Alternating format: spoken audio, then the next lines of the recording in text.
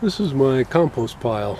I put plants from my yard, leaves, stems, and things from flowers and stuff like that. You don't want to put any branches, hard woody branches in it.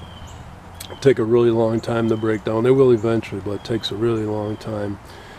Also put grass clippings, leaves, scrap vegetables, things like potato peelings from carrots, banana peels. You can put coffee grounds in. You do not want to put any type of meat in here. It'll attract skunks and dogs and coyotes and things like that. And you also don't want to put in any dog manure, cat manure, any type of manure at all. Do not put them in a compost.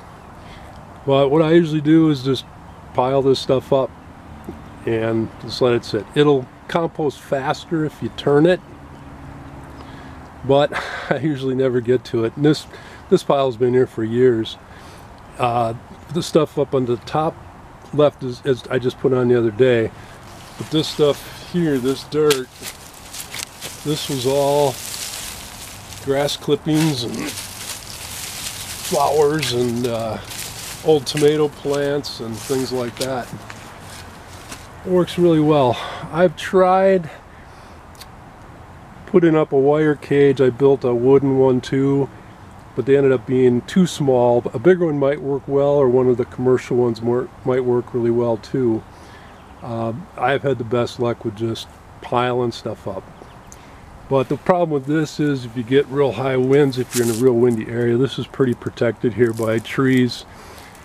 And it doesn't get real windy, but if it does get windy, the leaves will blow off the pile and other things. They'll end up over your yard, but it works great. So thanks for watching. Please subscribe, like, and share, and leave a comment below. Have a great day.